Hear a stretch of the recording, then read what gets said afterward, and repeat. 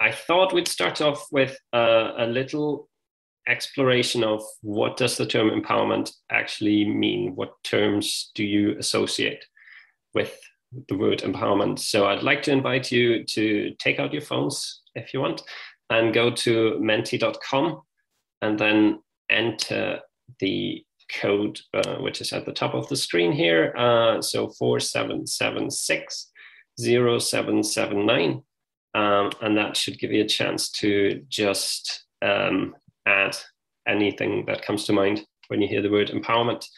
And then we will hopefully create a little word cloud here as we're kind of going through this webinar. So whilst you're doing this, I would just like to mention that I'm really delighted to have a few guest speakers who are going to share some of their practice examples with us. So I've got Joe Gibb and June McDonald from Renfrewshire County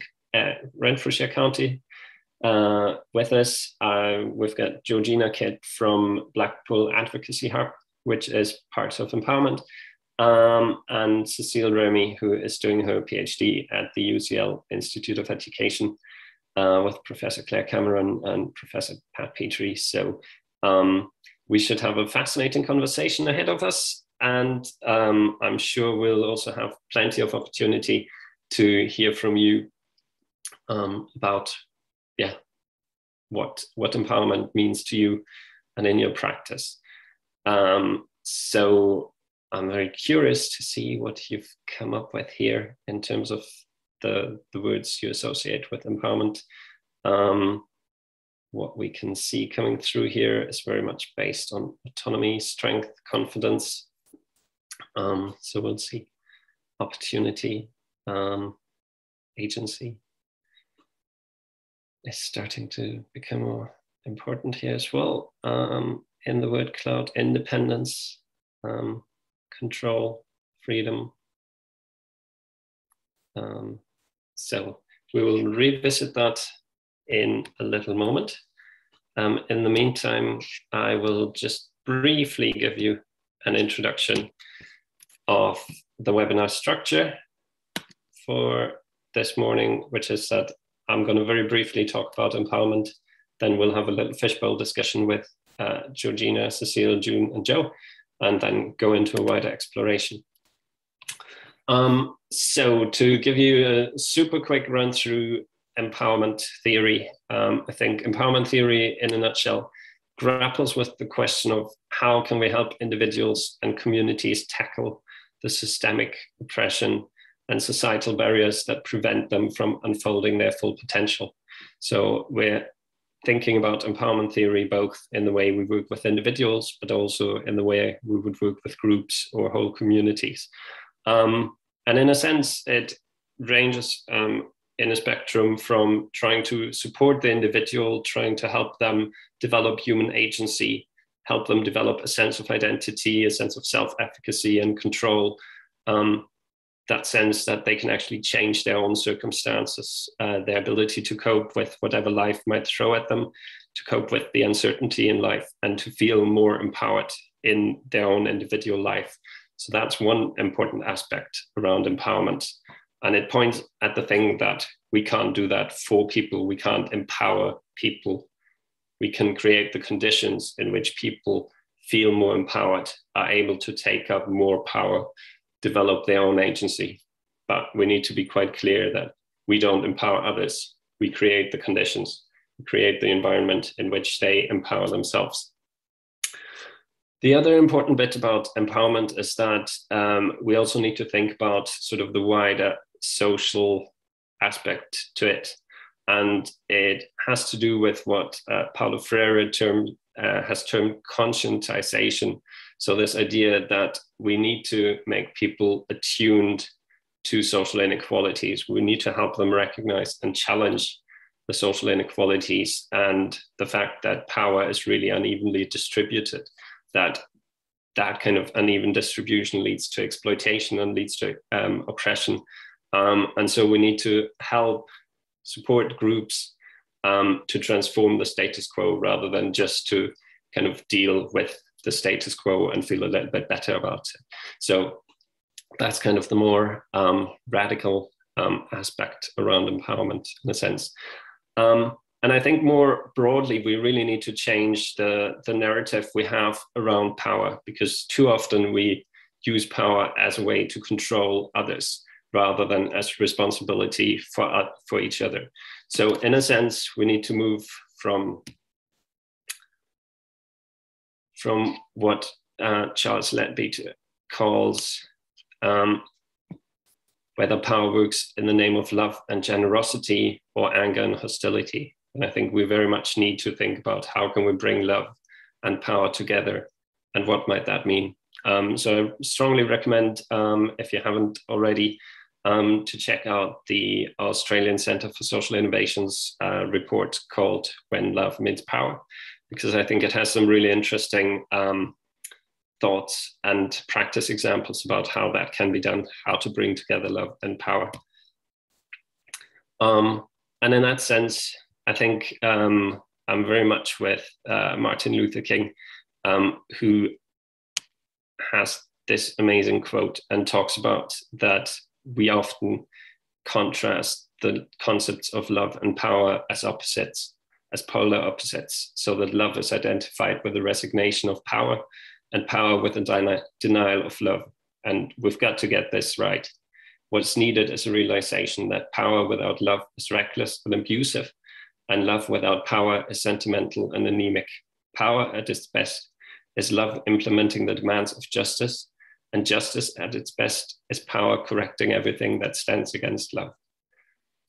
So with that being said, I would like to invite you to hear from our first two contributors, Joe and June, who work in a children's home in Renfrewshire Council. So I'll pass over to them to tell us a little bit more about what does empowerment look like in their practice, and to give us a little example about the links to creativity and learning and being alongside the journey. Thanks, Gabriel. So my name's Joe Gibb. I'm the house manager for one of the children's houses in Renfrewshire, as Gabriel was saying.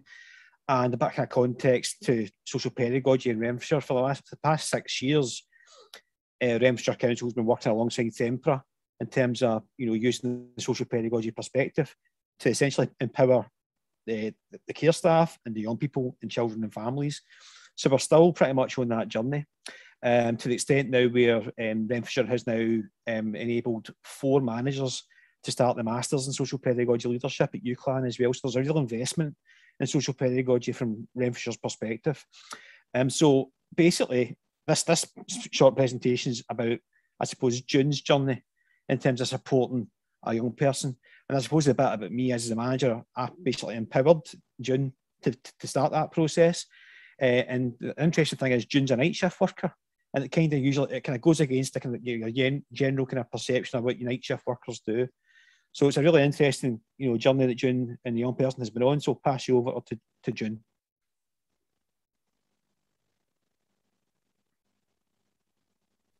And I'll unmute now. Well, good morning, everyone. I can only see Joe here. As Joe said, I'm a night shift worker. I only joined this team 16 weeks ago, so it was all about relationship building to start with. But being on the social pedagogy and having a community learning background, we were given a flower as part of the exercise about goal setting. And I was working with a young person who was disengaging with life, didn't want to engage with MD. And she was ready to finish college. And as a team, we recognised that we needed to engage in something over the summer period to make sure she was still engaged for the future learning. So I looked at having a goal-setting bureau, and I watched this young person doodling, doing artwork, doing various different things. And I thought, this led me to invite her to come up with this mural for goal-setting for the house. We looked at what I looked to achieve from it, what the house looked to achieve from it, and what she felt she could input. So this led us to decide we would have a goal-setting bureau that could be changed on a weekly basis, a monthly basis. There would be structured parts, and there would also be chalk face parts that young people could design themselves to put their goals in. And as a team, we would then be able to look at the goals and take them from there and plan with the young person how to do them. So our first goal for the young person and I, that was our first goal, to complete this goal we had set. So her and I set, and being a night shift worker, as Joe said, we decided what we needed to achieve it. We go, we buy a canvas, but if I got there in the daytime, I was in her bed, so it was a chap up waiting in her. That was about me getting out of my comfort zone of working night shift and making sure I was available within the day shift to support her. We planned what resources we need, what we wanted in it, and then, as I said, we continued to plan, replan, revisit. We then bought the materials, and a few young people and different things are saying that will never happen, this will never happen. But it was all about me having the opportunities when she disengaged with the task that she could re-engage with. We're still in the process of completing this goal, but the girl drew the flowers.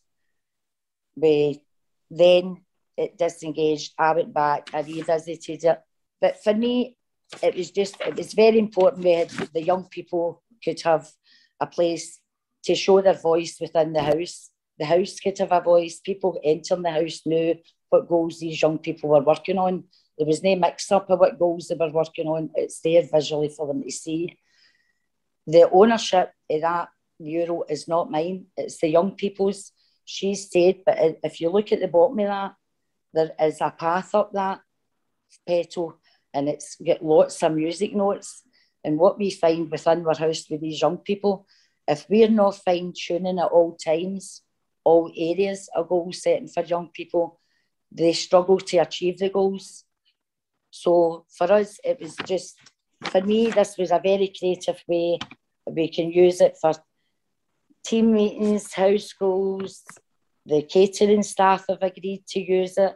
The young people, the new young people entering the house when they leave can redesign this, so it can be an ongoing, evolving thing. We actually have individual goal setting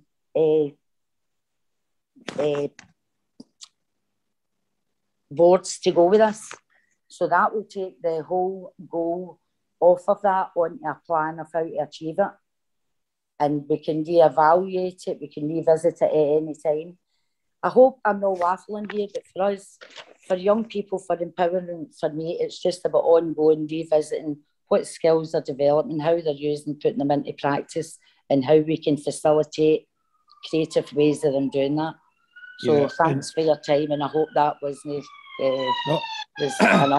I suppose the other thing to add is that, that this process is, in terms of using the learning zone model, you could see, where we are in the journey. Sometimes the young person's been in her comfort zone. Yep. She's come in a learning zone.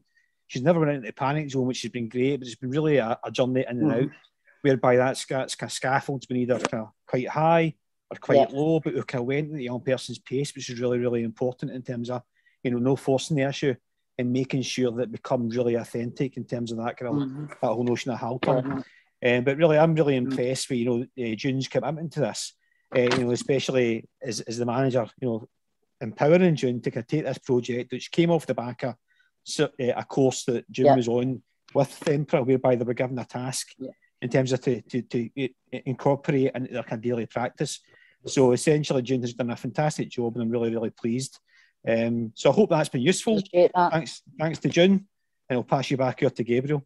Yeah, thanks very much. That sounds really fascinating, and I think what really stands out for me is that you recognized this girl's skill and ability to be artistic and to express herself in that way, and you gave her kind of an opportunity to kind of take that to the next level, and both to develop her own skill, which is an empowering thing, but also to give her that greater sense of ownership and take responsibility for the entire home that she lives in. And I think that's beautiful as well, because it links very much to when we help people kind of take power and use it for the greater good, we're achieving amazing things. And it's lovely to see how she's kind of also taken the metaphor of the flower and kind of incorporated her own thoughts into what's important.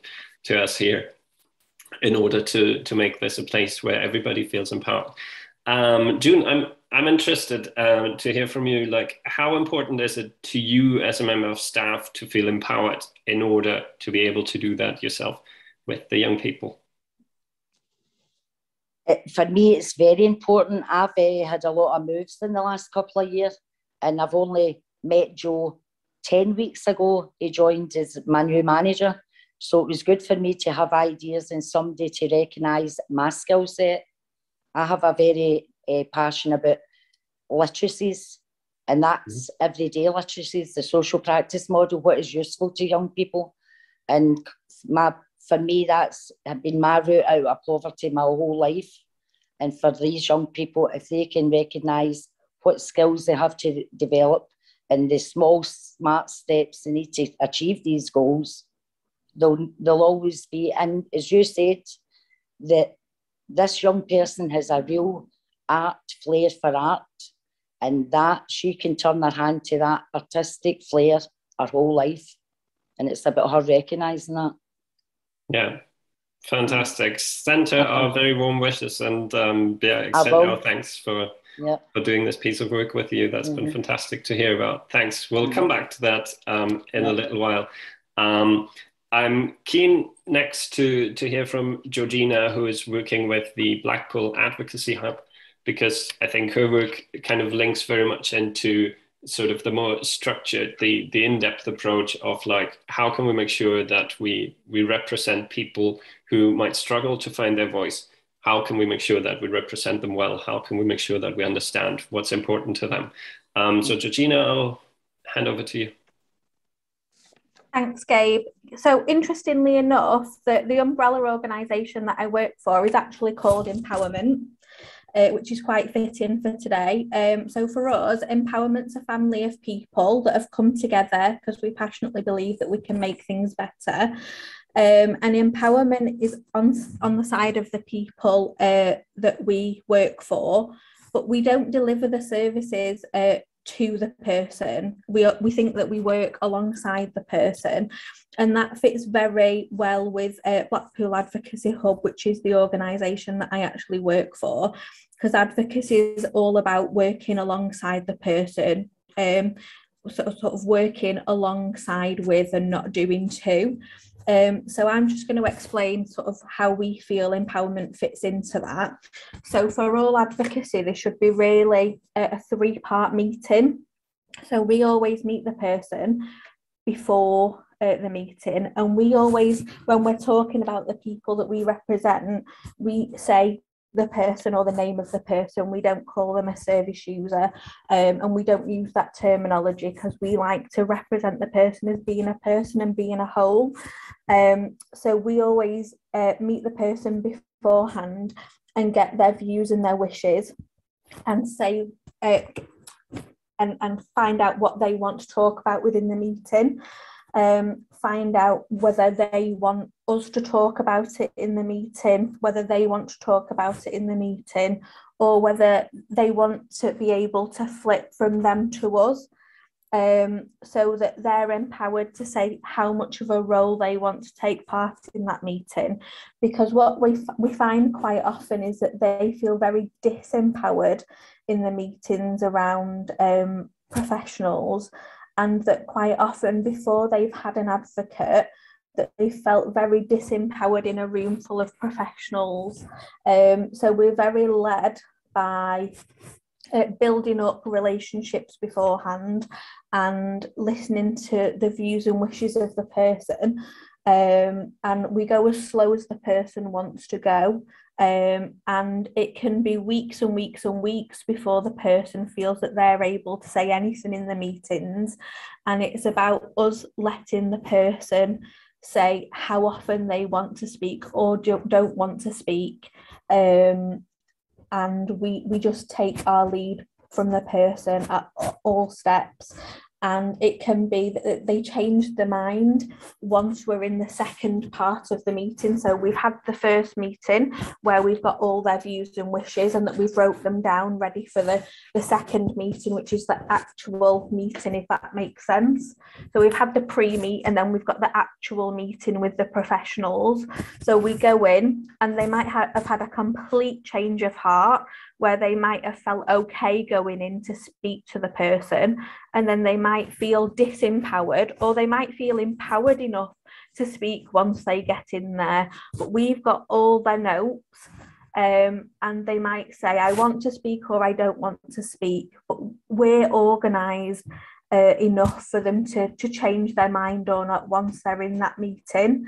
And I've had meetings where the person's actually left because they felt so stressed in that meeting, but we've had everything that they want to say there, and we've been able to ensure that all their views and wishes have been able to be said, so that they're able to still get their views and wishes said in that meeting, even whether they're not there, or they've took complete control and said, actually, I don't need you to say anything because today, on this day, I feel empowered enough to do this because you're sat here by my side, and I actually felt better than I thought I was going to feel.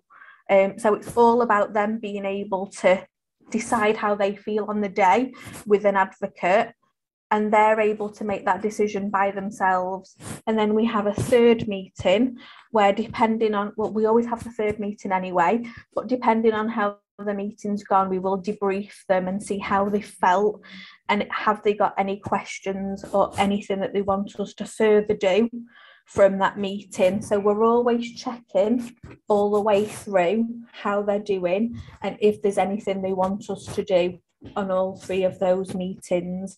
And we've had some times where, actually, depending on where they are on the process, they decide they do or don't want an advocate anymore because they've actually felt empowered enough to not need an advocate to voice things for them anymore, or something's changed within the journey. So I worked with somebody where they didn't feel that their clinician listened to them at all, and we worked with them to have their clinician changed.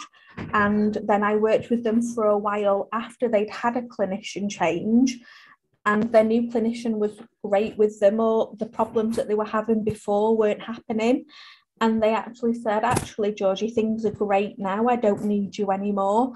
And we're always working to not be needed as advocates. We're always working alongside somebody to not be needed, because as an advocate, you want somebody to be able to advocate for themselves. And that's the best thing you can hear, is that you're not needed. And that's everything from me. Thanks, Georgina. That's a lovely example, and yeah, it shows that our role isn't necessarily to be needed at all times. What I'm curious about is you mentioned the meetings, so the main meetings that you would have with the people you support, and I think I can see how your approach, it feels very empowering to the people you support. I'm wondering what you can do in those meetings to support someone in feeling empowered, because obviously it also depends on how other professionals interact in those meetings. I think it's difficult because you're always led by the person, so it depends what support the person wants. So if they've literally said, I want to take the role unless I defer to you, you're led by the person. So it's quite difficult as an advocate, because you're only allowed to do as much as you're allowed to do in relation to what the person wants you to do. So sometimes it's really quite a difficult role to have. Your discussions beforehand are really important with the person, to say, at what point do you want me to step in? Do you want me to step in if this happens, that happens? Your discussions and your relationship build up with the person are really, really important and really, really key. because if you don't know your person and you don't know what they want, you can overstep with them, and then they might be really unhappy that you've assumed that they want you to do something. And as an advocate, you can never assume something, because you might have spoiled something, if that makes sense, and they might not have wanted you to have done that, which is why it's so important for your pre-preparation before the meeting. Yeah, that makes sense. Thanks very much, Georgie. Cecile, I'm eager to hear your thoughts on empowerment and how we use power, and this idea that maybe sometimes it's best not to do anything. So. Yeah, and thank you, Gabriel. And I think, like, listening to June, Joe, and Georgina, actually, I realized when you did your presentation, Gabriel, you were talking about human agency and then conscientiousal. And I think in German, I think there is this distinction between community and society. And I think the examples that June and Joe were giving and Georgina were giving, it was very much about within the community, within the group of people that are around, how can we help that person feel more comfortable to do that?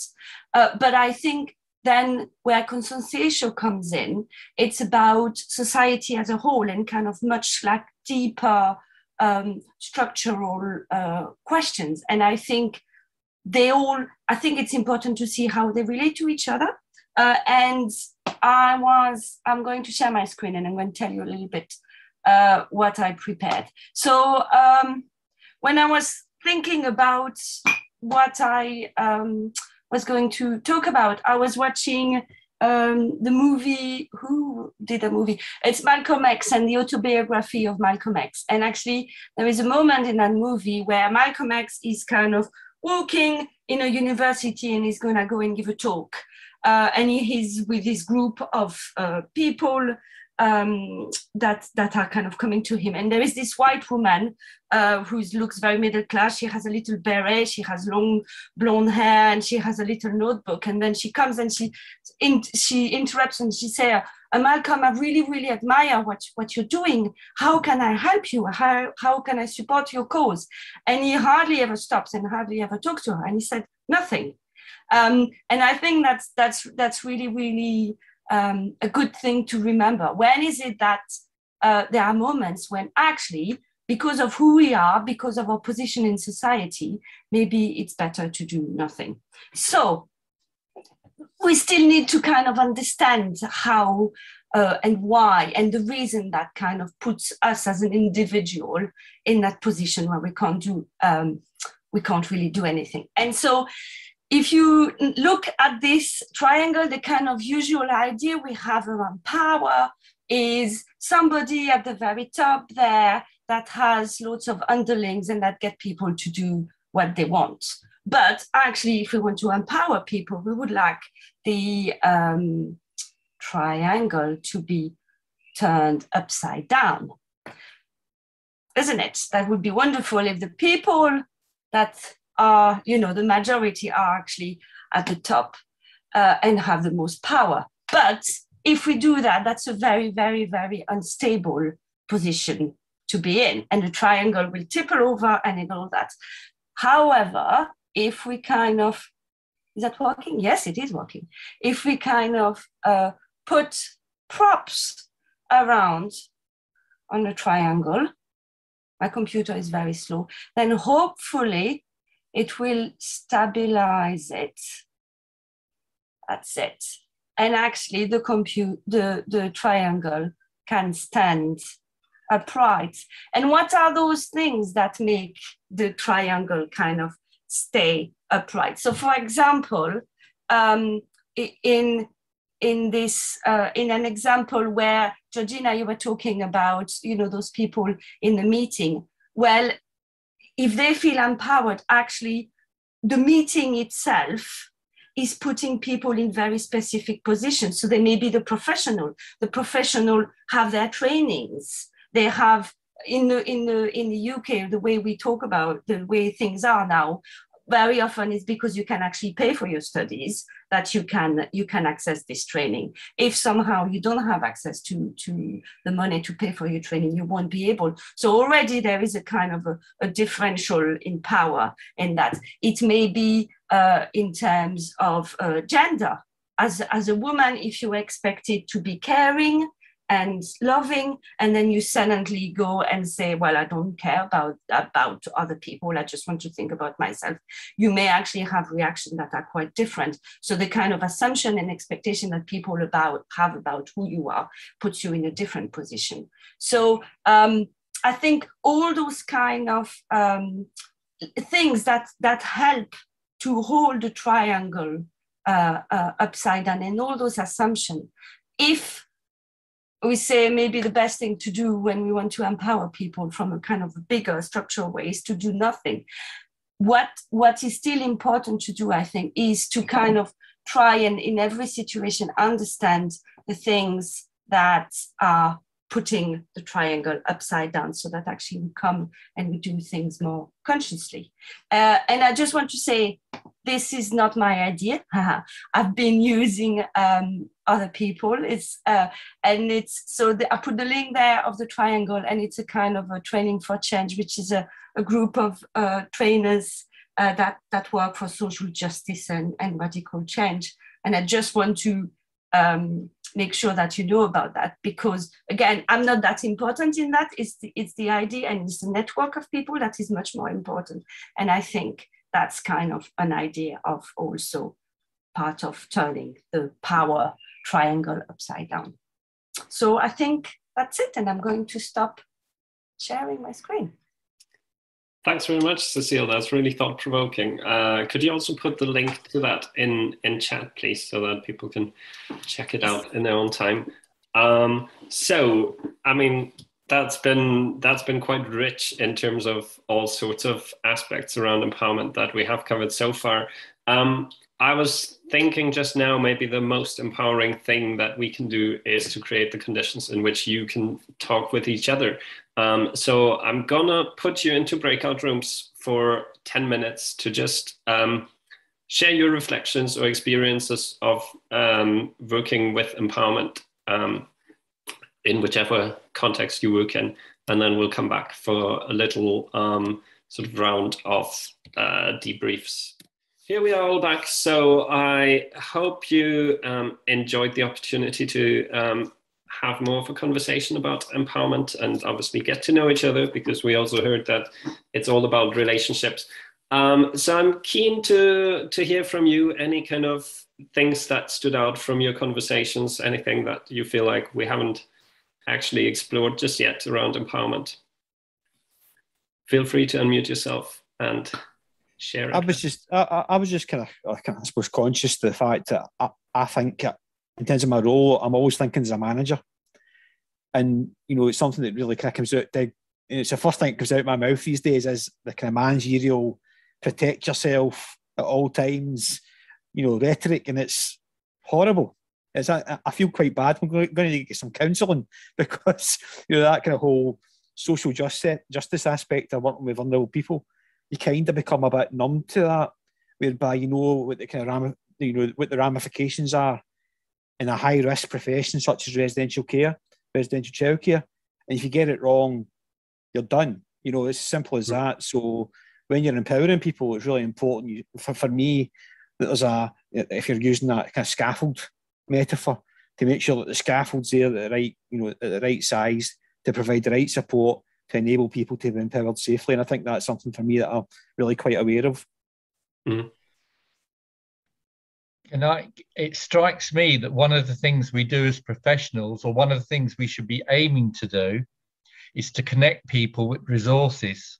So in your case, Joe, you freed up June to get the resources to do the art. So I think we can get into this thing where we see change as all or nothing, but little things can lead to bigger things. And in our group, I just kind of mentioned that my touchstone in social pedagogy, because trying to say, right, am I doing this, is what helps me as a touchstone, and everyone will have their own touchstone. So this isn't a kind of tablet of stone, but for me it works, is thinking of Hamalainen's quote that social pedagogy is seeking to decisively influence an individual's relationship to society.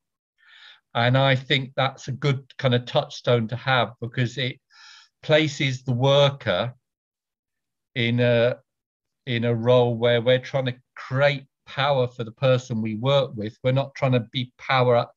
We're not going to try to take all the credit or get power for ourselves. And another thing, couple of things, in Holland, in Denmark, they talk about working outside in, and I think June kind of explained that idea of creating change by focusing on something outside that then empowers the way the person feels about themselves. And that links to Gabrielle's piece on consciousness and Freire. And then the other thing I'll just quickly say is Vasilios, who some of you will know in Greece, talks about starting with two dots, the social pedagogue and the young person, and building a series of dots for the young person, a series of connections for the young person, whatever they are.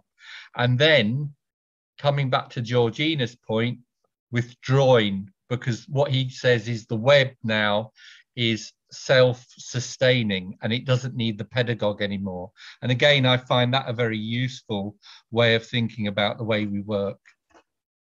Yeah, absolutely. Yeah, you've made some really fascinating points there, Jamil. I'm wondering, Catherine, we had some really interesting conversations about, because you were saying that you're sometimes a bit critical of using the term empowerment, and that there is a certain element of convenience or laziness that sometimes comes with it. I wonder, do you want to say more about that? Yeah, sorry, my internet connection is unstable, so if I disappear off, that's why. I guess I was just saying that I feel a bit like I use the term empowerment or to empower people in quite a lazy way, in that it's become part of my vernacular, I suppose, and I don't use it without thinking about it properly anymore. And so that was sort of why I came on the webinar, to really try and understand what I mean by that, and particularly kind of in a social pedagogical context. So I think the thing that I really appreciated everybody's input was that idea, Gabriel, that you said at the beginning about we don't empower others, we create the conditions in which people empower themselves. And I love the imagery and the metaphor of the scaffolding to do that. And I think, yeah, the different roles that we all have, Joe and June, your roles with kind of implementing that. So Joe, was it you that kind of went and bought the poles and the bolts and stuff, and June, was it you that like put it up around that person? Like what we've all kind of got a different role to play there, I suppose, to help people to succeed and be empowered, for whatever that means. Yeah, thanks, Catherine. That's really a nice way to develop that metaphor further. Fantastic. Any more thoughts that people would like to share? I could just jump in again quite quickly. Just start a bit about Paulo Freire and the kind of banking concept. I quite like that in terms of, how to empower people. So it's that notion of making sure that people get the opportunity to learn for themselves. So, and it's that bit about what Freire says is it's really important you've got knowledge to make sense of the world. If you've not got knowledge, essentially activism is just blah, blah, blah. So it's that bit about to be an effective activist, whether you're a young person or a residential manager in that kind of world of kind of new public management. It's that bit about having to have the correct language and use it the correct way to be able to agitate and empower successfully. And I think that's the key here, depending on what context you're in.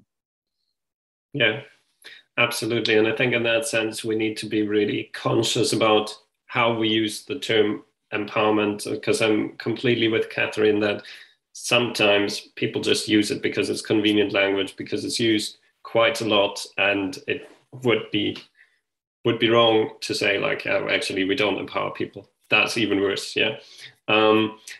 But similarly, I think in some countries, I'm very mindful that empowerment isn't necessarily seen as a social pedagogical theory as such, because it's been perhaps co-opted by psychological thinking that just focuses on the individual and what can we do to support the individual to feel a little bit better about the power differential within society.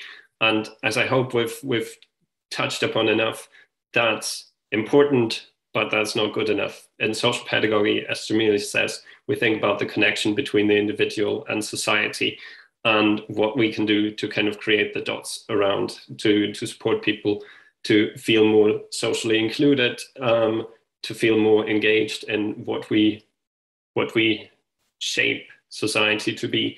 And so we need to also look at the transformative aspect, at what can we do to kind of really change the status quo of how power is distributed, and not just say that actually, if you're poor, if you're suffering from social inequality, then we'll just empower you a little bit so that you feel better. That's not social pedagogy. That's the starting point of a social pedagogical journey, to try and create the conditions in which people feel empowered, but have actually meaningful power within society, if that makes sense. So I'm very curious to hear from anyone else, any further reflections, and to also invite you to just put any key learning points from the session today into the chat so that we can pick up on those and try and visualize some of the key messages from each of the webinars. We still need to do that at some point, but yeah, feel free to chip in. Any more thoughts? Can I just add something? Obviously, I've residential background myself, and we spoke in our group about it was lovely to see that you've got this stigma or this that night shift workers are night shift workers, and that's it. And it was really nice to see that June was taking a key role within that young person, and like you said, this kind of the opportunity was there from Joe, and and the empowerment itself is there, and the scaffolding. But for me, the key thing was the night shift worker, because I've came from the residential background, and there is this bit about night shift workers are just there for that one duty and don't really get involved with care planning and young people, but they have such a significant part to play. Coming from, that's my own personal experience, because I kind of try to promote some of the things that like Joe was doing just now, that they're a crucial role, and kids will open up to whoever the relationships with, and that that was lovely to see. I really like that part there about the night shift worker. Yeah. Sorry. Absolutely, and it pointed at the fact that we need to think about the structures that we have slightly differently and find ways to kind of make things happen despite the structures, and not say like, oh, actually, if you're a night shift worker, you can't possibly work any other hours than what you usually do. But to actually go, let's find out how we can make this happen so that it works for both June and the girls she was supporting. So yeah, there is lots in there. To learn and to recognize that night shift workers have an amazing set of skills and talents as well. So yeah, that was a beautiful example. Thanks, Caroline. Jamil, you asked the question here about what do people feel about the way strengths has entered the lexicon of practice. Would anyone like to respond to that? And we'll end on that point.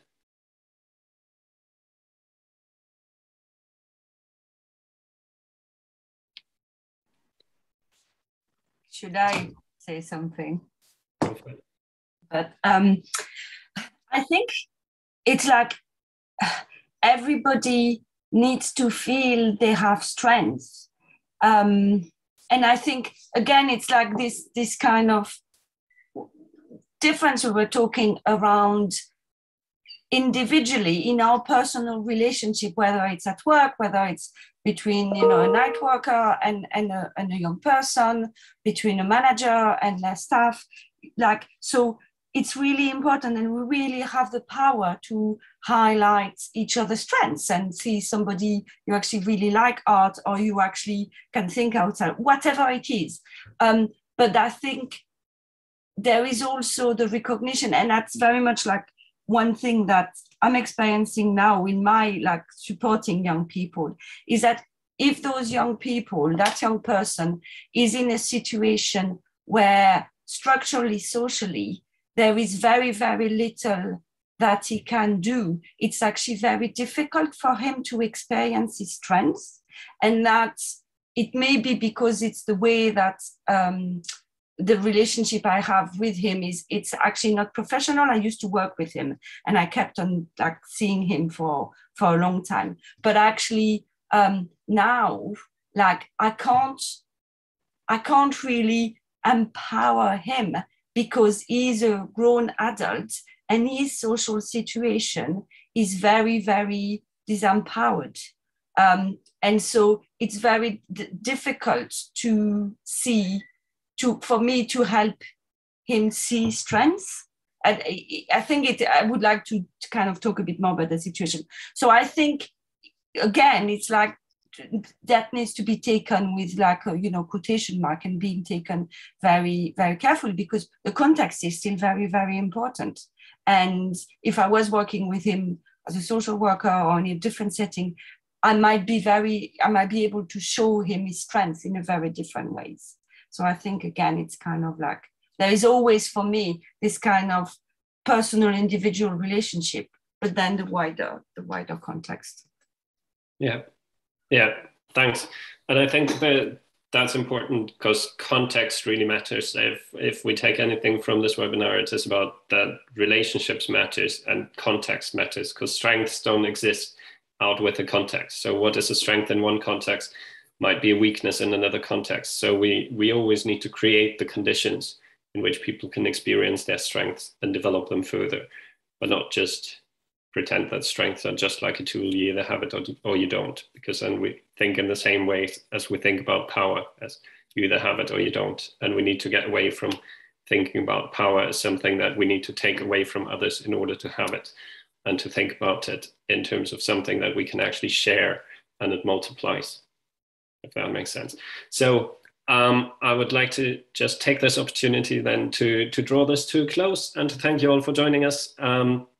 We'll be back with more webinars over the next coming months and have some really fascinating topics. So next time we'll be speaking about human learning systems with some amazing contributions.